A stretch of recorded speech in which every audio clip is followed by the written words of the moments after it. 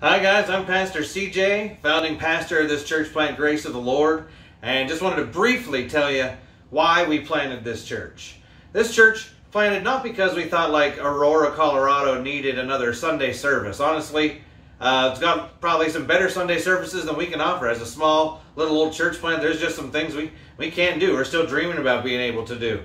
But we did see a real need for a church that was aggressively going to engage the community and make no excuses for showing up and loving on people regularly with no ulterior motives. We want to just, whether you believe what we believe or not, we want to be there and we want to care for people. And also, we're very saddened by how many stories we hear of people who are saying, I've been burned by the church before.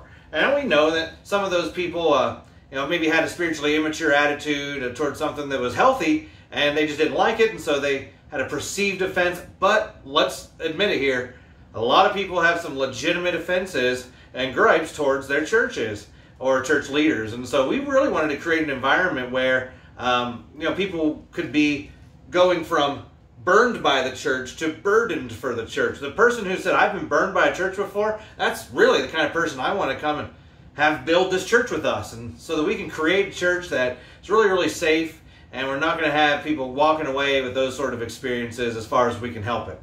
And so we want to engage the community. We want to create a church where people are not going to get burned. We want to love on people. We want to invest in leadership development. We want to raise people up for spiritual growth, and we want to create a church that the community would care if it closed. If some of these churches in our neighborhood closed, most of the community wouldn't even know it, right?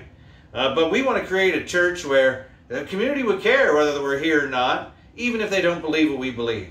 And so that's a big part of why we exist. And if that inspires you, I encourage you to come, check out more, and get involved. And if there's something that we don't have that you need in a church, if you're saying, boy, I'd join if they only had this, well, why don't you help us bring that to the table? Why not you be a part of the solution so that we can start to offer that to others like you who need that and help us to create that and build that.